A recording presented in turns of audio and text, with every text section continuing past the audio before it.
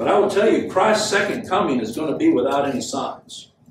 Christ himself said that. No man knows the hour. There's not a sign that is going to be given to tell us, oh, today Christ is coming. But there's still men out there that are building up followers that love to build on people's curiosities and get people following after them, predicting dates.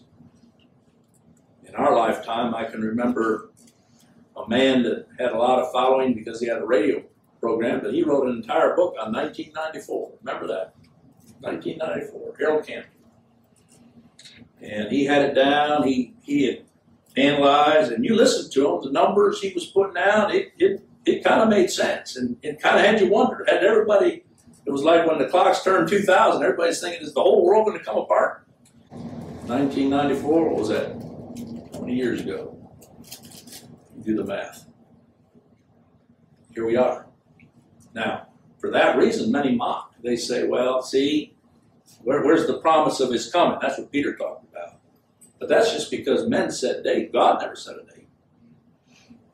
And I shock someone. I tell them this whole world could keep going for another 1,000,000 years. You say, well, what's going to be the time when Christ comes? It's going to be when that last sheep for whom he's paid the debt is brought in.